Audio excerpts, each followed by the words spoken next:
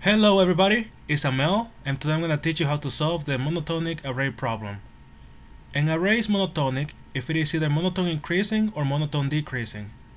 An array A is monotone increasing if for all I less than or equal to j, a sub I is less than or equal to a sub j. An array A is monotone decreasing if for all I less than or equal to j, a sub I is greater than or equal to a sub j. Return true if and only if the given array A is monotonic. So what does that mean? It means that, for example here, this is true. Why? Because this is an array that is monotonic.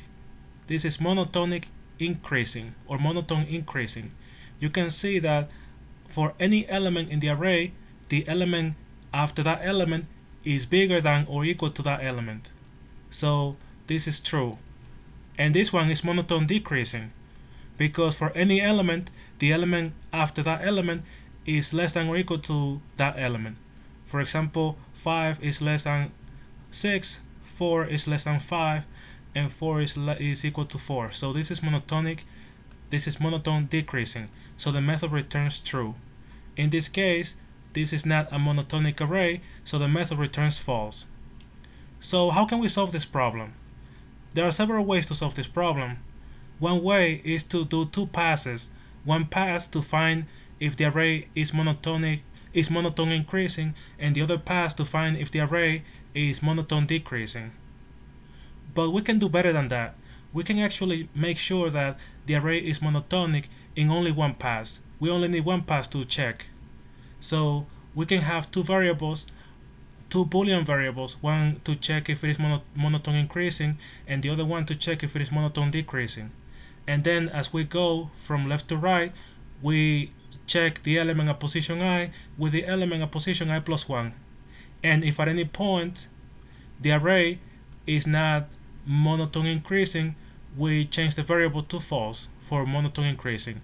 And as we go, if at any point this condition is false, the array is not monotone decreasing, then we also set that variable to false. And at the end, we check if the array is either monotone increasing or monotone decreasing.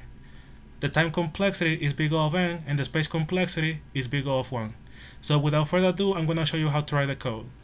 First, I'm going to have two Boolean variables. So Boolean increasing initialized to true, and decreasing initialized to true.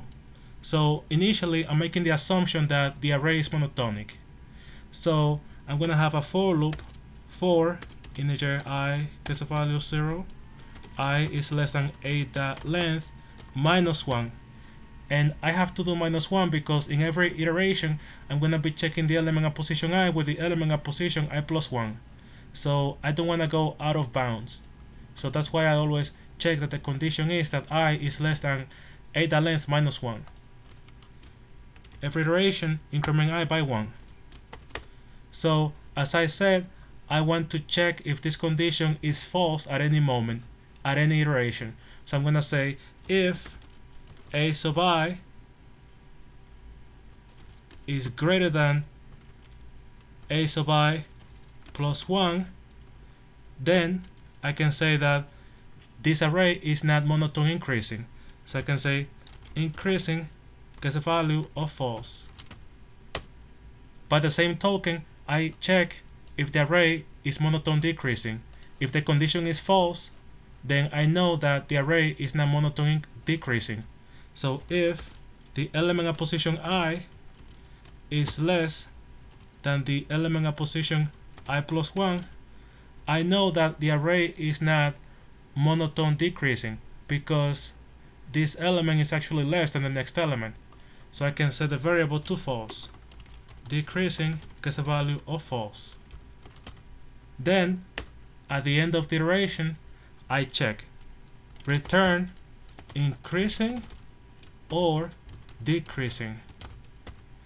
So if the array is either increasing or decreasing, if either condition is true, then return true. So I'm going to run the code. It seems to be working fine. I'm going to submit the solution.